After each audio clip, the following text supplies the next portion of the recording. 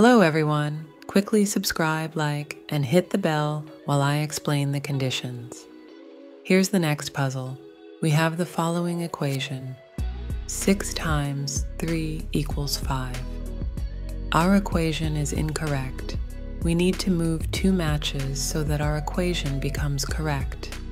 This is a fairly simple math problem that both children and adults can easily solve.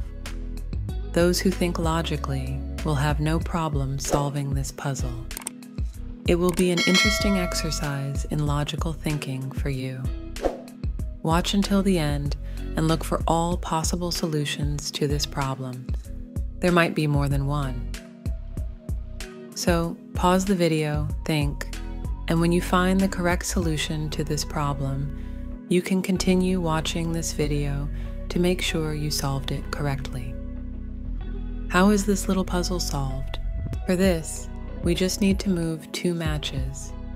And now, when we check, 8 minus 3 equals 5. 5 equals 5. Our equation is correct. The task is completed.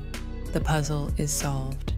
If you found other solutions to this math problem, write them in the comments. Don't forget to watch the previous puzzles,